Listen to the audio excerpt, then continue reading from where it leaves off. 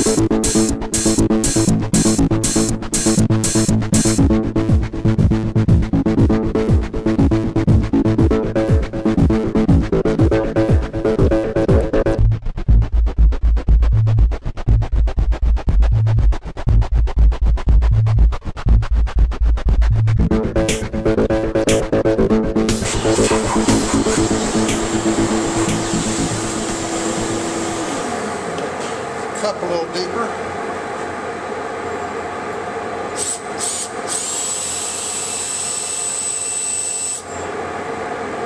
What I understand, it should be deeper than the ingate. That way if you stir up any loose sand or something, hopefully it'll get trapped in there rather than wind up in the gasket.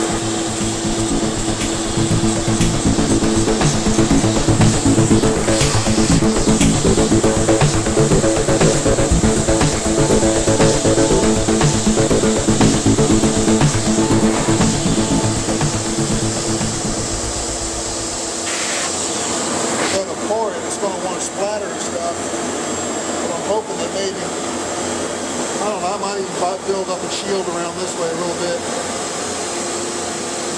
I thought about building a bridge across here and making a big pour cup with it. I still got room. I could do that. I think I will. Learned a little trick on one of my molds. If I want to put casting on top of it, all I got to do is put loose sand in there. Pack it on top of the loose sand, it works just great. So that's what I'm fixing to do.